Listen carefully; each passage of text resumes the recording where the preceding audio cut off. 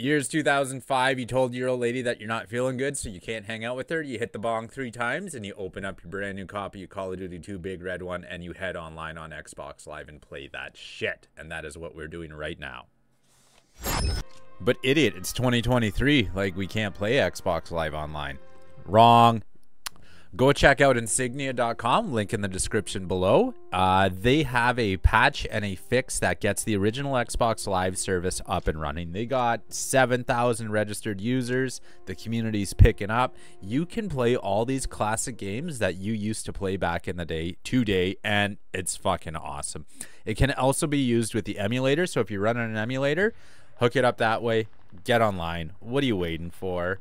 Go play your favorite original Xbox games online in 2023. Even Dark Master's there, man. I was playing a racing game with Dark Master the other day. It's worth your time. Check it out. If you're a nostalgia nerd, if you remember the original Xbox, if you loved when consoles came into that online era, it's worth it. It's free. It's not going to cost you anything, and it's a good service. They even got the friends list working, so very impressed with that.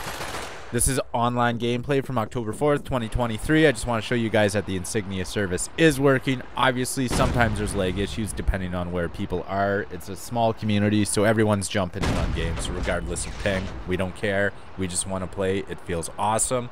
Call of Duty 2 Big Red One, a game I absolutely adore. I loved playing this game back in the day.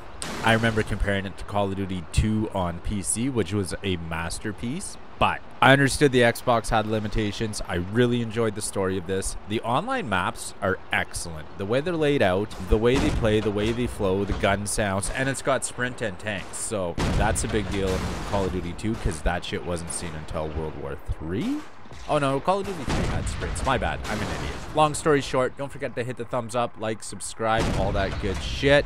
Thanks for checking out the video. Let me know, what was your favorite original Xbox game to play on the live service?